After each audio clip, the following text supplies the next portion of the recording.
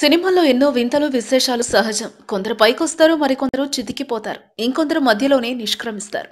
ఒకప్పుడు బాలనటిగా, తర్వాత హీరోయిన్గా, క్యారెక్టర్ ఆర్టిస్ట్గా పనిచేసిన రోహిణి తాజాగా బాహుబలిలో ప్రభాస్ పెంపుడు తల్లిగా, కొండజాతి మహిళగా మెప్పించింది. రఘువరన్తో సినిమాలో నటిస్తున్న క్రమంలో ప్రేమలో పడి పెళ్లి చేసుకుంది. వీరికొక బాబు.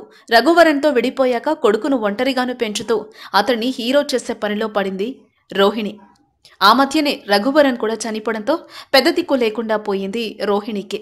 కానీ రోహిణి కుటుంబం నుండి మనకు బాగా తెలిసిన నటుడు కూడా ఉన్నాడు.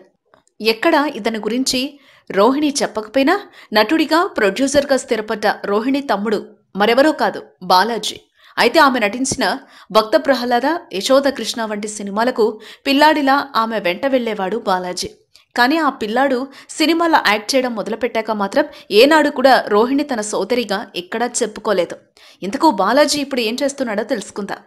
క్యారెక్టర్ నటుడిగా రాణించిన బాలాజీ నల్లగా, స్టైల్గా ఉండడం అందరూ అతని తెలుగు రజనీకాంత్ అని అనేవారు. ఇక రజనీకాంత్ కూడా బాలాజీ మ్యానరిజం చూసి అచ్చం నన్నే ఇమిటేట్ చేస్తున్నావే అనేవాడట. బాలాజీ స్టైల్ చూస్తే జూనియర్ రజనీకాంత్ అనుకోవడం సహజమే. బాలాజీ సొంతూరు తూర్పుగోదావరి జిల్లా తాపేశ్వరం. అయితే స్టడీస్ నెల్లూరులో చేశాడు. కాలేజీలో ఉండగానే నాటకాల్లో వేసేవాడు. ఇక నెల్లూరులోనే మెగా బ్రదర్ నాగబాబు కూడా డిగ్రీ BA చదివాడు. కాలేజీలు వేరైనా నాగబాబుకు బాలాజీకి మంచి పరిచయం ఉంది. నాగబాబు ఇంటి పక్కనే బాలాజీ ఇల్లుండేది. దీంతో నాగబాబుతో కలిసి చిరంజీవి సినిమా మొదటి రోజే చూసేసేవాడు. ఇక కాలేజీలో నాటకాల్లో వేసినప్పుడు తొలి బహుమతి చిరంజీవి ద్వారా అందుకున్నాడు. జంధ్యాల డైరెక్షన్లో వచ్చిన 4 స్తంభాలాటలో ఓ చిన్న వేషం వేసిన బాలాజీకి దర్శకరత్న దాసరి నారాయణరావు తీసిన ఓ ఆడది ఓ మగాడు సినిమాలో సాఫ్ట్ విలన్ క్యారెక్టర్ ఇవ్వడంతో అసలు కెరియర్ మొదలైంది.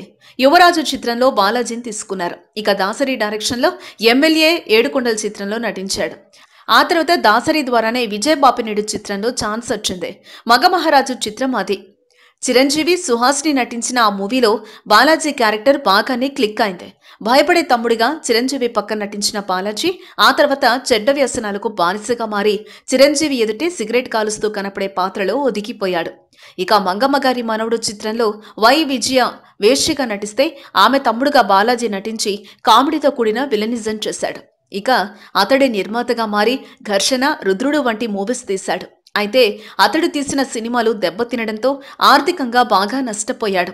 ఆ తర్వాత బుల్లితెరపై అడుగుపెట్టిన బాలాజీ ఎండమావులు, కలవారి కోడలు, అంతరంగాలు వంటి ఎన్నో సీరియల్స్లో నటించాడు. రాధిక తీసే రాధా మీడియా, బాలాజీ టెలిఫిలిమ్స్లో నటించాడు. బాలాజీ తండ్రికి శోభన్ బాబు బాగా తెలియడంతో బాలాజీని పరిచయం చేశాడు. అయితే నీవు సొంతకు నేనెవరికీ రికమెండ్ చేయను, మొహమాటం లేకుండా శోభన్ బాబు చెప్పేశాడట. అయితే కొన్నాళ్ళకే శోభన్ బాబుతో కలిసి బంధన్ చిత్రంలో నటించాడు. ఇక ఆ తర్వాత విజయ్ నిర్మల డైరెక్షన్లో సోల్జర్ అనే మూవీని బాలాజీయే నిర్మించాడు. ఇక ప్రొడ్యూసర్ అవతారం ఎత్తడంతో ఎవరు ఛాన్స్లు ఇవ్వడం లేదు. ఇక ఆయన కొడుకు MS పూర్తి చేయడంతో హీరోగా పరిచయం చేయడానికి రంగం సిద్ధం చేస్తున్నాడు. బాలాజీ భార్య కూడా కీళ్ల సమస్యలతో బాధపడుతోంది. ఆమె వైద్యానికైన ఖర్చుతో ఆర్థికంగా చితికిపోయాడు బాలాజీ. ఆ మధ్య శ్రీరెడ్డి బాలాజీ విషయంలో రచ్చరచ్చ చేసిన విషయం తెలిసిందే.